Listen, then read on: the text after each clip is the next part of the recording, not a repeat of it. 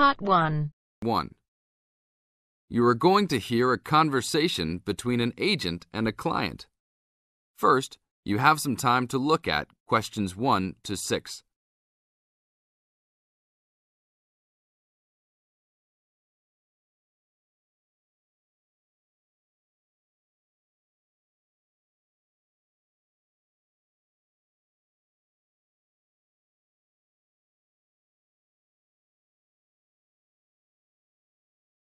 Now listen to the tape and answer the questions. Hello? Hi, good morning. Are you open yet? Yes, we are. Come in. Would you like to rent an apartment in the city? Well, kind of. I'd rather rent one near the harbor if possible. Oh, okay. Do you like the water? Yes, I do, but I actually repair sailboats for a living, so I'd like to be close to work. That's understandable. We all want to live close to work. Well, I think I have something near there. How many rooms would you like? Just one. I'm alone. But I would like to have an extra room for my dog. So you'd like 2 rooms and an apartment that accepts animals. Here's one. It's 1 block up from the harbor and renting for $445. How's that? That's perfect. Just what I was hoping to pay. What floor is it on? Floor? Oh, it's on the 12th floor. That's too high. I'd like to be on the 1st or 2nd floor so that I don't have to use the elevator. My dog, he's scared of them. Oh, well then, that's a little more complicated. Let me make a few calls. Okay, I think I found a couple more for you. Here's one that might suit your needs. How much? $395 a month. That's cheap. But it's only a 1-bedroom, a large one, but it's still just 1 room. Oh, well, regardless of whether the room is small, I still need a separate room for my dog.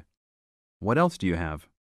Then I have a 2-bedroom for $565 on the 2nd floor that is a little further away from the harbor.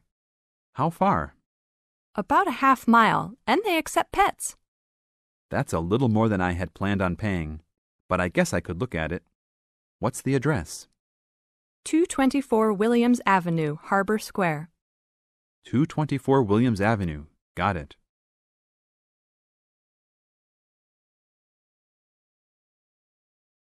Now look at questions 7 to 10.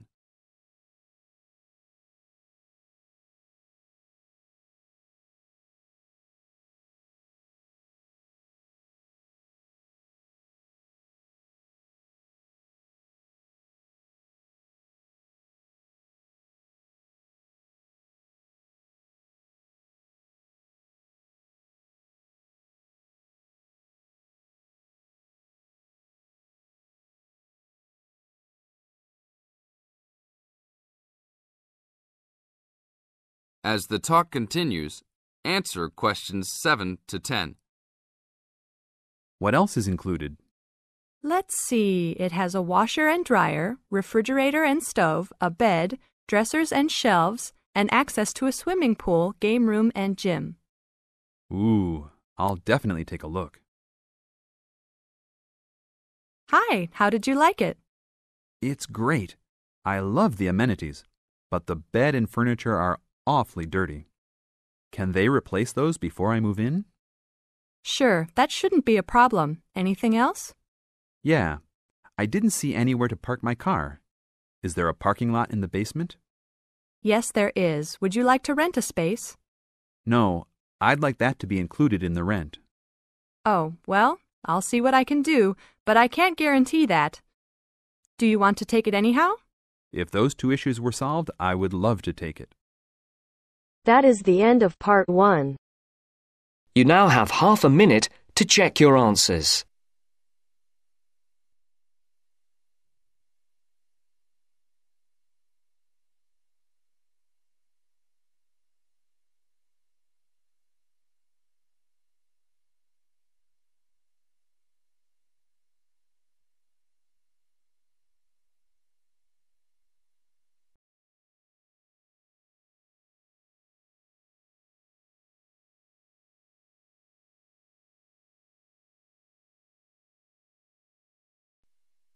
Now turns to Part 2.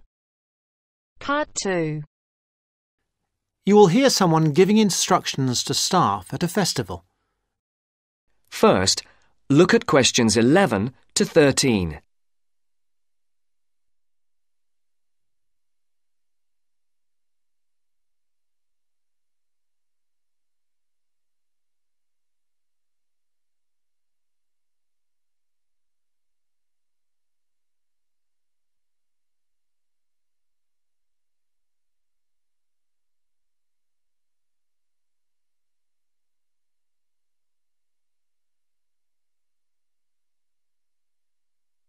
As you listen to the first part of the interview, Good morning, everybody. I'd like to welcome you to the Castle Pop Festival. My name is Sandy, and I'm the General Manager of Castle Pop Entertainments. And I just want to take a few moments to mention a few things to you before you go and have your detailed briefings in your work groups. You all have a copy of the plan of the festival grounds.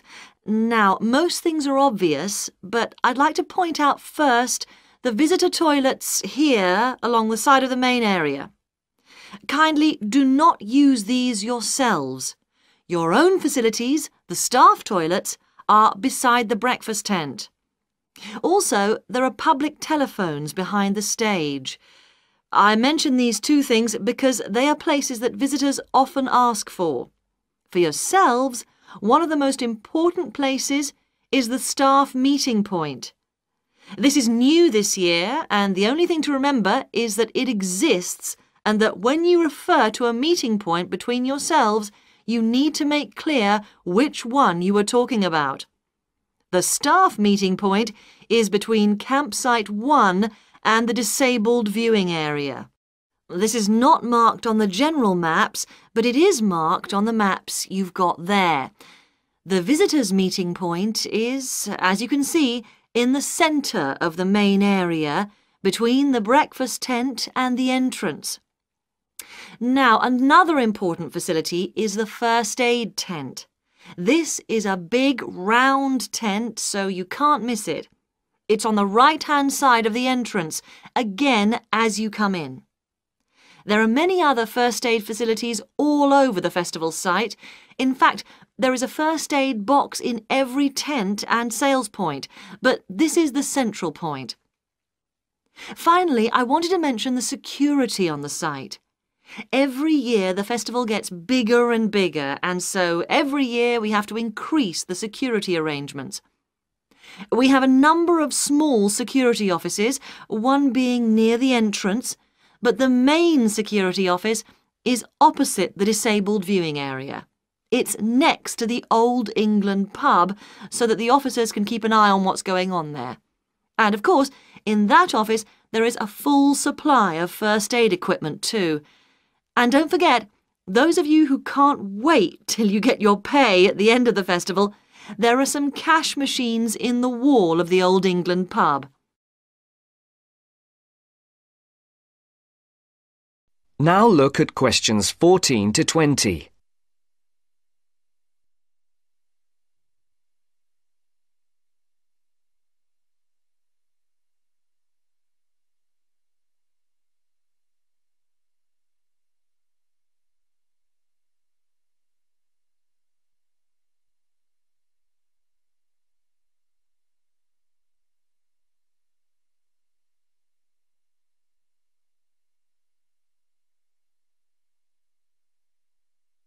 As the interview continues, complete the sentences. I do hope you will enjoy working with us this year. It's always good to see some of last year's faces back with us again. We hope this year to put on an even better festival than before. The first year we put on a festival, we called it the Mountain View Pop Concert. And it was a pop concert rather than a festival. We held it inside the castle, and you could see the mountains in the background. It was very small and personal. Then we held it in front of the castle, with the castle in the background, and then we started calling it the Castle Festival. Now, this year, we have moved further away into the fields. The advantage is that the castle and the mountains are both there in the distance, but we have as much space as we want in the fields. The only problem with the fields is that sheep use the fields during the spring months and they leave little messages for us all over the place. So please be careful and encourage the visitors to be careful too. Now, it just remains for me to let you know the times of your detailed briefings, which are as follows, and I'm telling you these as they are not, I repeat, not as written down on your welcome letters. Those of you who are working on the children's zone, your meeting is at 2 p.m. in campsite 2. Those of you on the security team need to meet behind the stage at 3:15 p.m. For the people on first aid, please do not meet in the first aid tent. There will not be enough room, but meet at the entrance gates at 4 p.m. Finally, we need everybody, and I do mean everybody, on duty on Monday morning at 8 a.m. for the final clean-up. I'd like to remind you that Monday is the final day of work, not the Sunday. People not coming to the final day will lose 50% of their pay. The meeting place for that is Campsite 1. Now, good luck, and let's make this the best festival ever!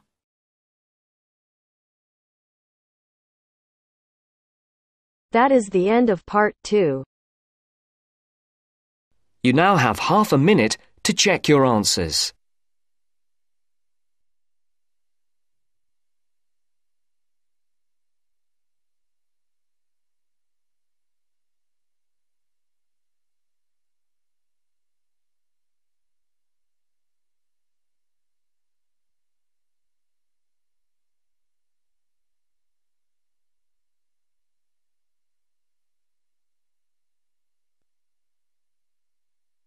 Now turns to part 3.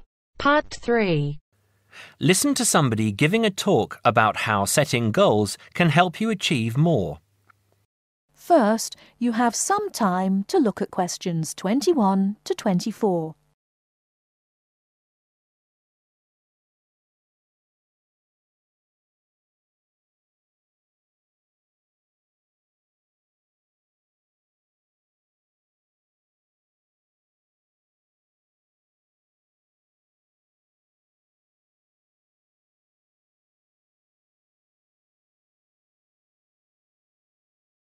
Now, listen carefully and answer questions 21 to 24. Good evening, everyone. It's good to see that so many people managed to make it.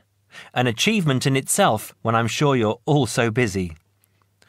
This evening, I'm going to talk with you about setting goals and how setting goals can help you understand what you really want to achieve. First, though, I'd like to start by saying what I think achievement actually means. I think some people think it's simply about being successful in a job or making money, but it certainly doesn't have to mean that. Achievement is simply accomplishing goals that you set for yourself, doing what you plan to do, and people might plan to do all sorts of different things.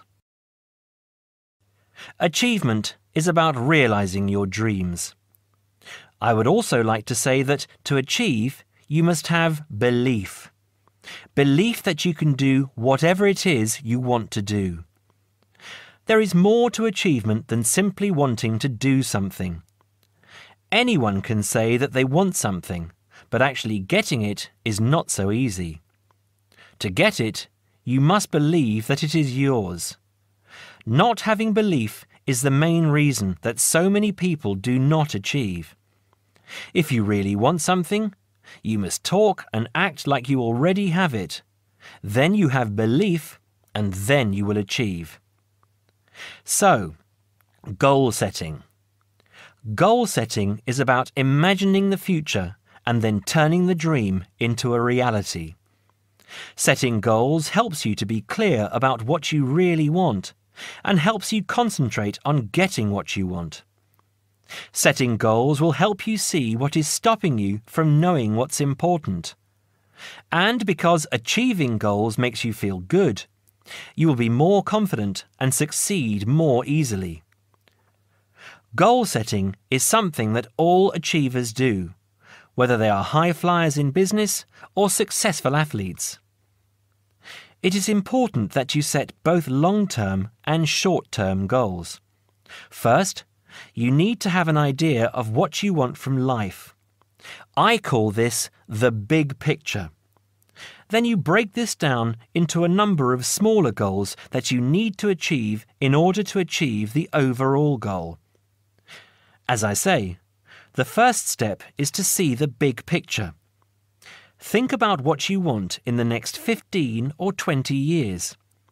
Doing this will influence all the smaller goals that you set yourself. Before you hear the rest of the talk, you have some time to look at questions 25 to 30.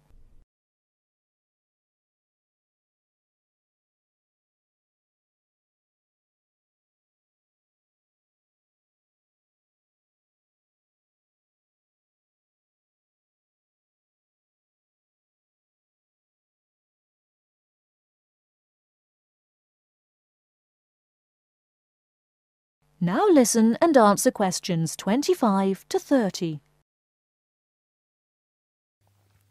You need to think carefully about different areas of your life and how they influence each other.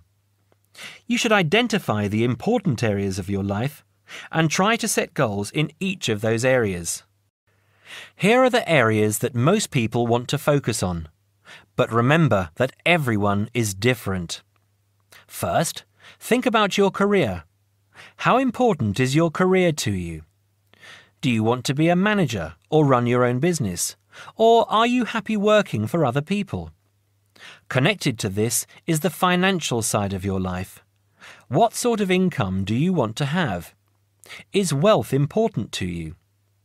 You need to think about long-term relationships. At what age do you hope to be married? Do you want to have children? How much time do you want to spend with the people you love? You need to think about your health and how that could change what you can achieve. How will you stay healthy as you get older? Do you do anything that is not good for your health? And how will you try to do those things less or stop doing them completely? Finally, you need to think about your free time, your hobbies and interests. How much time do you want to have to do what you really enjoy? It is difficult to achieve goals in one area if you feel that you don't have the time to do the things that really make you happy. Now, when you have this overall picture, try to set yourself one goal for each area.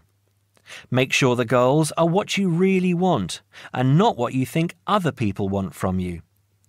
Of course, in life, it is important to make the people around you happy, but you must focus on what you want. Now, I will go on to talk about how to break your lifetime plan down into short-term goals. But first, does anyone have any questions about what I've said so far? That is the end of part 3. You now have half a minute to check your answers.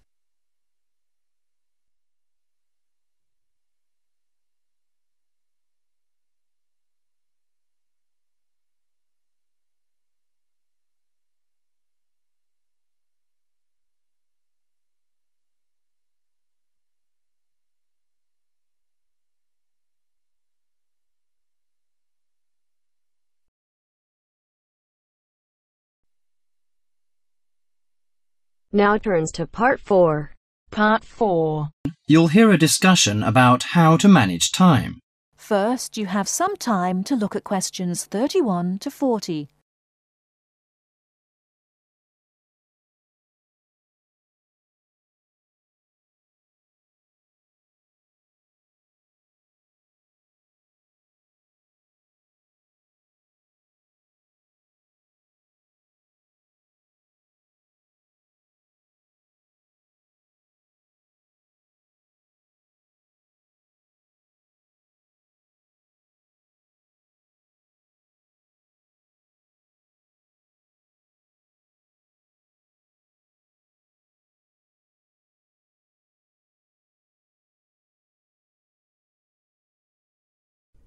Now listen carefully and answer questions 31 to 40.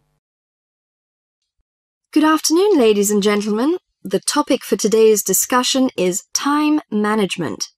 It's very important that you develop effective strategies for managing your time to balance the conflicting demands of time for study, leisure, earning money, and job hunting. Here is an exercise which will help you to identify areas in which you might be able to improve your time management. Try to answer the 40 questions as honestly as you can, and then score yourself from 1 to 4 in each area. You have 5 minutes to finish them. Okay, please stop and look at the screen. According to your answers, you can find in which area or areas you get the minimum scores, and I can give you some strategies to improve them. I find I get the lowest score in the area of using lists. I don't have the habit of keeping a list. What use does it have? Keeping a to-do list is a useful reminder system to tell you of when you need to do what. Don't try to remember everything in your head. Carry a pen and paper or organizer wherever you go to write down the things you need to do, including appointments and deadlines. Do you think a daily list of tasks is necessary? Yes, it is an excellent way to focus your mind on important objectives. Make sure you update your list daily, crossing off completed tasks and adding new tasks. Urgent or important tasks can be highlighted with an asterisk. I find it difficult to set goals. How do I set myself specific and clearly defined goals? You must make sure that these goals are realistic and achievable. To do this, you first need to examine your present situation and assess what goals are important to you and what action you need to take to achieve your target. I am in the final year and trying to find a job. I can't combine the pressures of intensive study with finding time to apply for jobs. Sometimes you need an alternative route to your goal in case you have to change your plans. For example, taking a relevant postgraduate course if you can't get a job. Whenever the examinations sneak up, I start getting nervous. I don't know how to organise my time to deal with so many subjects. You should have a regular venue for revision, such as the library, where you're free from distractions. Plan out a revision schedule or timetable so you devote enough time to each subject. You can also use past examination papers when revising to familiarise yourself with the sort of questions that might be asked. When revising, take a few minutes break every so often to clear and refresh your mind and allow some time off for complete relaxation. I'm always late for everything. You know, the deadline of papers and seminar reports. Sometimes I cannot make decisions immediately, so I ignore them on purpose. So you fall into the area called procrastination. I think it's important that you manage your fear of doing things you don't want to do, and realize that the fear is often far worse than any possible negative results. The best time to do something is usually now. Taking action generates the energy for further action. That is the end of part 4. You now have half a minute to check your answers.